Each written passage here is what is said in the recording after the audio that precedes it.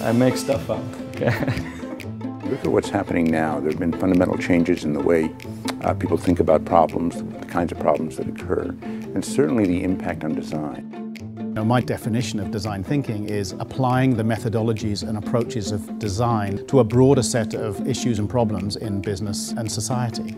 So many people think that it's kind of like in your genes. You're a creative person or you're not. I don't buy that. Prototyping, testing, failing all the time, but failing quickly and cheaply in order to succeed.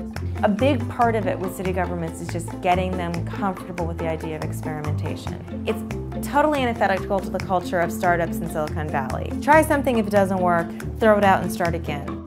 Now, when the government came to us and asked us to redesign the ballot, we said we wouldn't redesign the ballot, but what we would do is redesign the election experience. If I didn't have to just pick a boring, ugly bike, pre-built off the shelf, if I got to choose the color of the frame, the color of the wheels, what would my bike look like? I think it was called the Flower Power was the internal name for one of the iMacs, and it wasn't a success. It lasted in the marketplace for 6 months. Some people are saying, oh, I hate the word design thinking. If you're only thinking, then you're not doing. Some of the aspects of design thinking are simply suggesting that designers are not thinking.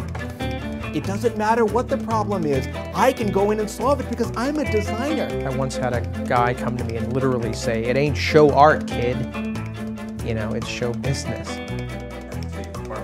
Why is it that big, huge corporations get beaten by kids in garages?